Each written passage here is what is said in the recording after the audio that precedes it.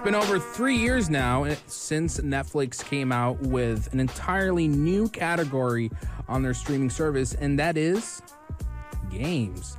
There's many times where I ask people if they actually know there's games on their Netflix account, and they're like, oh, really? I thought only movies and shows. But it is severely underrated, and it has been an ongoing ambition on Netflix's part to bring in gaming into the forefront of their service. And I'll be honest, if you look at perceived value for what you pay on a Netflix subscription, what you get besides, movies and shows is the large foray, the massive catalog of games that are on Netflix. Now, bear in mind, they're not all masterpieces, but if you're somebody who likes playing mobile games, anything arcadey, something to pass the time, there's a few hits there that might actually interest you.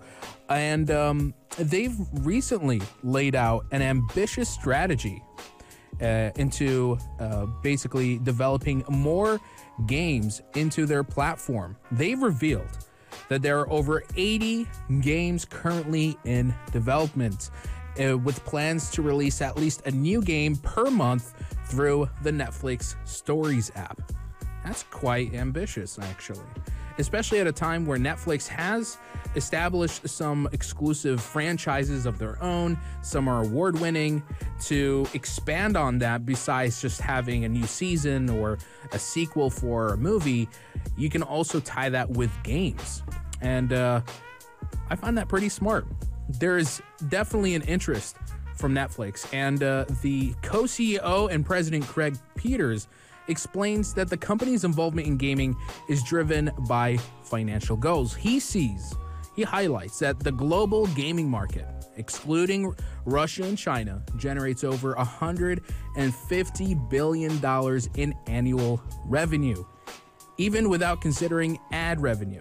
And so one thing that there's also a distinction here is that Netflix games don't have microtransactions and ads, especially when other mobile games out there, whichever you download into your phone, usually have ads and all these little paywalls. But Peter has hinted that ad-based games could be a possibility in the future, stating that ad revenue for games is not part of the current Netflix model, but not ruling it out either. Maybe in the future, when they want to, increase their earnings, don't be surprised if you start seeing ad-based games on Netflix as well. Starting in July, Netflix plans to launch about one new game title per month in the Netflix Stories Hub, featuring popular IPs like Emily in Paris and Selling Sunset, with more diverse games coming in the future.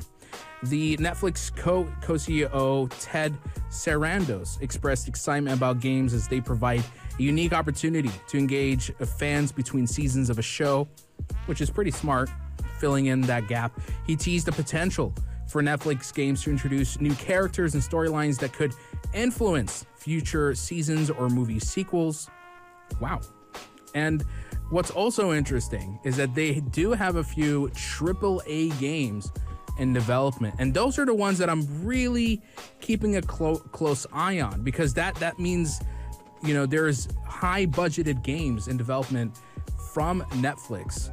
And so it makes me wonder, at what point can Netflix compete with the likes of other game live subscription services, such as the likes of Xbox Game Pass or the PlayStation Plus?